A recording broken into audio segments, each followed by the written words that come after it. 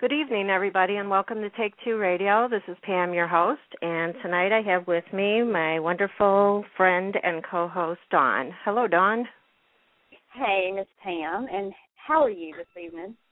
I'm doing great. Always great when I have an interview because they're always so much fun. How about you? Same here. It's so I love them, and I love you pieces. Thank you for letting me be on board with you tonight. You're welcome. And tonight we welcome a multi-talented actress, singer, model. I think the list could go on and on.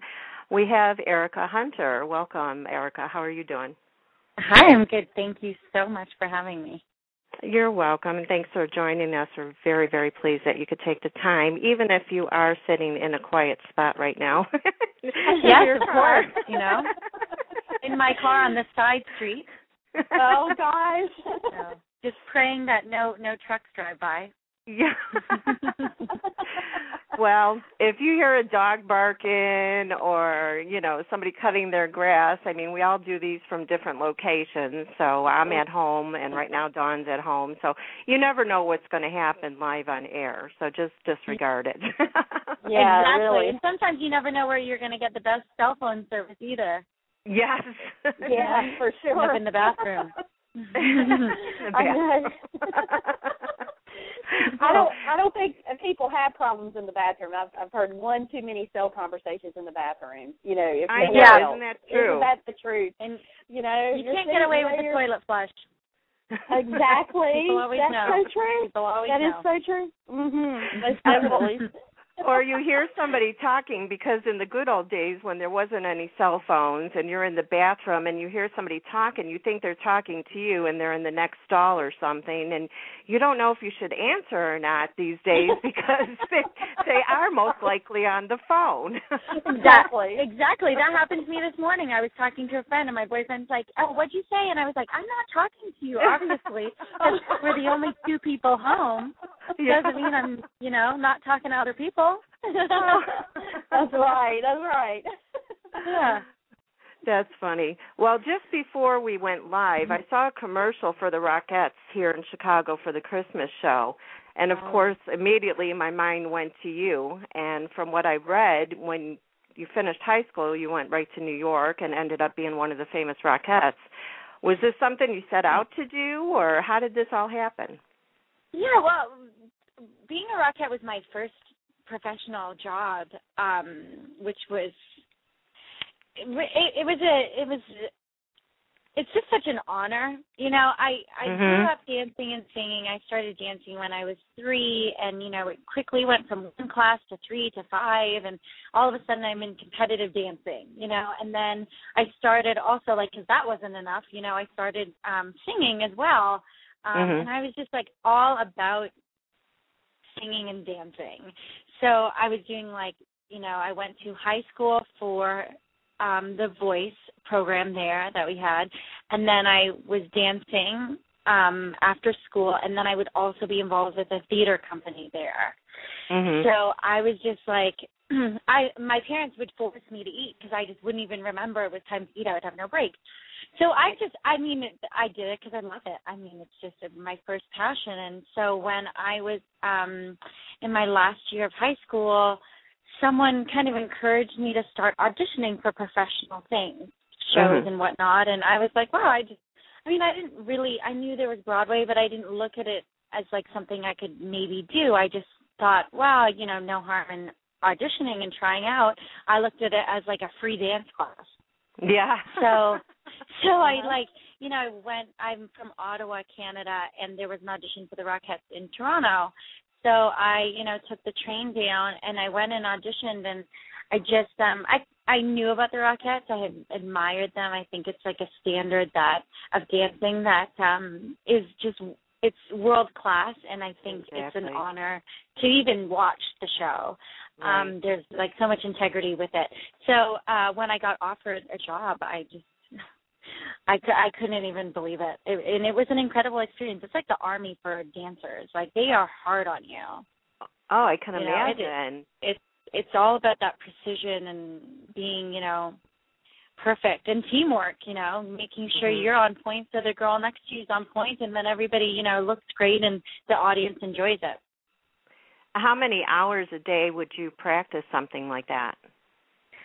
It's pretty standard also for Broadway. Like it's, when you're rehearsing, it's usually 10 to 6 every day in a studio. And then when it comes time for the show to move into the theater, those are 12-hour days.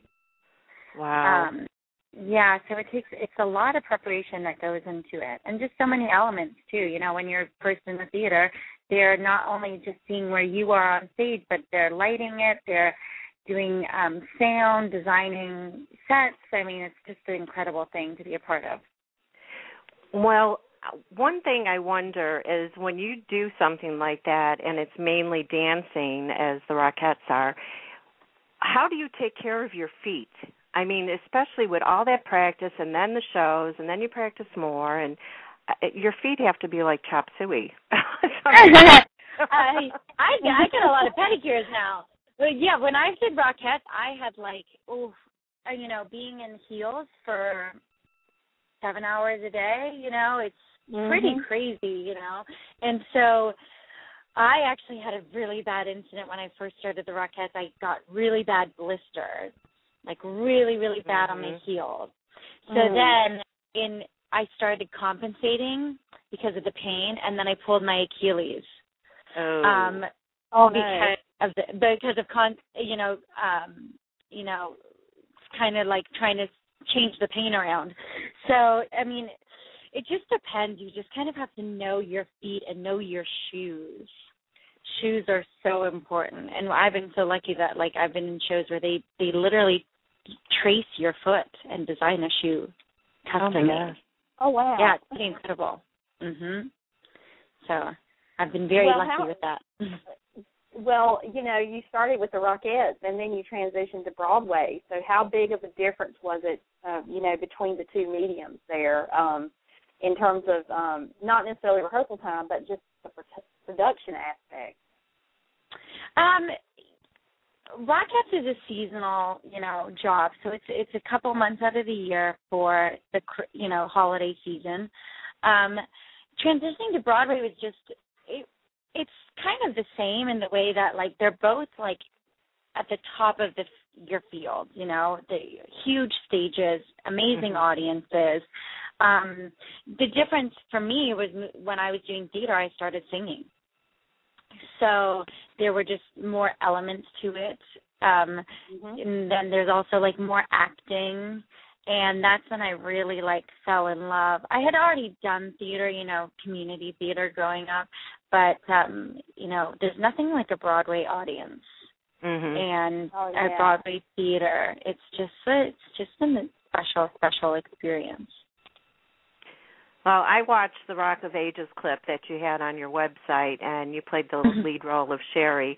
I've seen the movie, so I know it's a great movie. What was it like doing it live, and did you see the movie before you got the part? Actually, the movie came after the Broadway show. Oh, so did it? Oh, okay. It did. Like, I think, I don't know exactly, but I'm pretty sure, like, that's how the movie got done because the show was so successful on Broadway.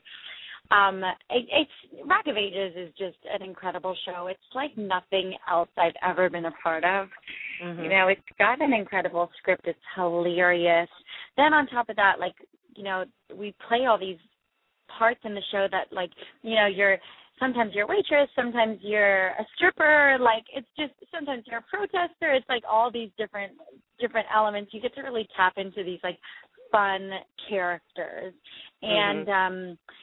And it's like a rock show that we have, like, a 5-piece band, and they're incredible. And they're like rock stars too. Like, a couple of them, like, one is Blondie's guitarist. Another one, Joel Hoekstra, he was a Night Ranger, and he still is. Sorry. So we have like legitimate rock stars, like, on stage with us, and usually that's the kind of audience we have, like people who love 80s rock music. Right. So they're so into it. So it's like, it's just fun to be on that stage and see how people react to it and get into it. Like, sometimes they sing louder than we do. Yeah. I can picture that because I love all that music. You know, I love the soundtrack from Rock of Ages. It was amazing. So I could definitely see people singing along with that.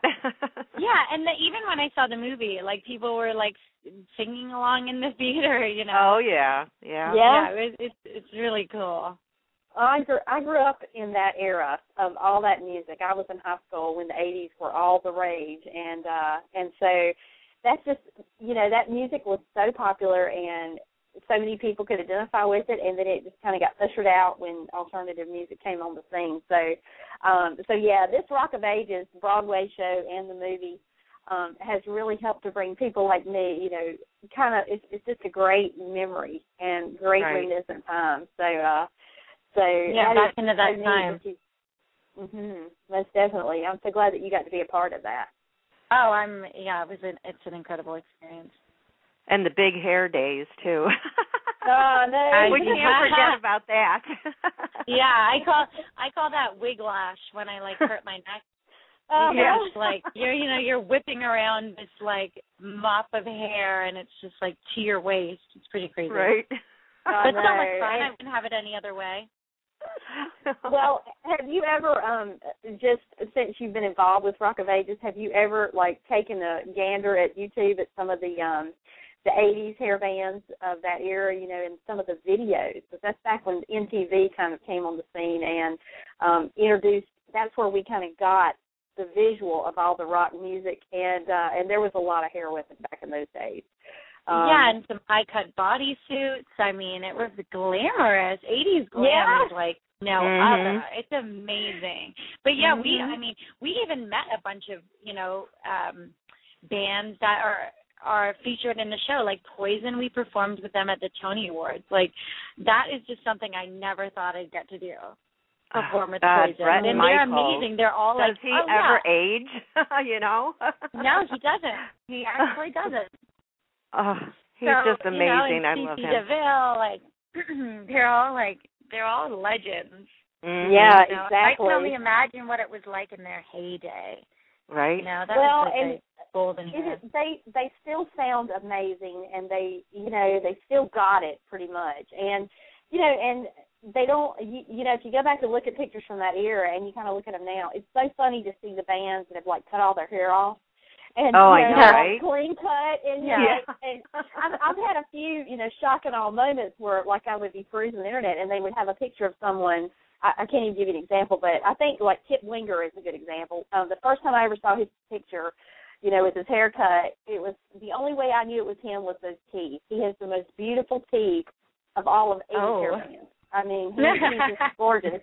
But, yeah, I mean, it was just so funny. You know, like John Bon Jovi cut his hair off. It was like that was kind of a staple with John Bon Jovi in the 80s was that hair. And so many of those rockers, you know, have gone to the, well, I'm in my middle ages now. We're going to cut our hair off kind of days. So it's funny now, but it's great because when they perform, they still got it. You know, they still do those moves and they still sound the same. And so it's just really amazing to see. Yeah, and I think the fans still accept it. Oh yeah, I mean, we wouldn't care if their heads were shaved. I mean, you know. Well, I was just going to say that as far as John Bon Jovi is concerned, if he was bald, he'd still be gorgeous. And man, I mean, there's nobody like him in my opinion that can sing like that. I just love Bon Jovi. Oh my God! If you talk to any of my friends, they would be able to tell you. Right? Yeah. Oh Well, so funny. It is amazing, you know. But that is undoubtedly, I can just say from having grown up in that era that is one of the reasons why Rock of Ages is so huge now, both on Broadway and the movie, because so many people can identify with that. And that's part of their